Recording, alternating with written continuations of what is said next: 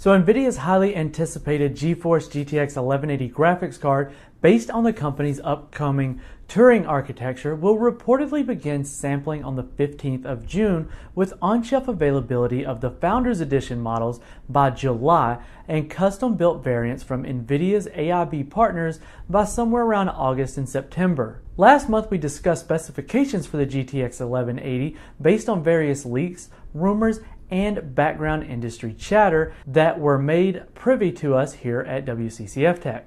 The Green Team's new high-end offering is expected to deliver no less than GTX Titan XP beating performance and 1.5x the frame-crunching power of the GTX 1080. For more details on the GTX 1180's preliminary specs, pricing, and gaming performance, make sure to head over into the card noted in the upper right-hand corner.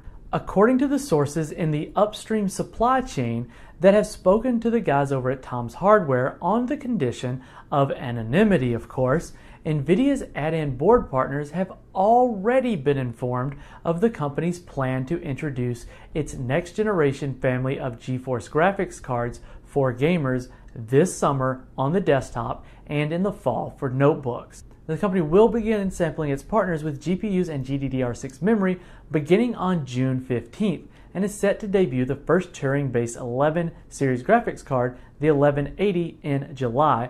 The GTX 1070 will debut around the same time, but expected to be on the shelves a couple weeks after its big brother, similar to what we saw with the 1070. So that's where we are right now on the launch of the GTX 1180. Love to hear what you guys have to say about it down in the comment section below, as graphics card availability becomes better as cryptocurrency becomes more difficult and people are ditching their cards. Love to hear what your thoughts are. Jump on a new card now, or wait just a little bit and see what the Green Team is bringing to the table.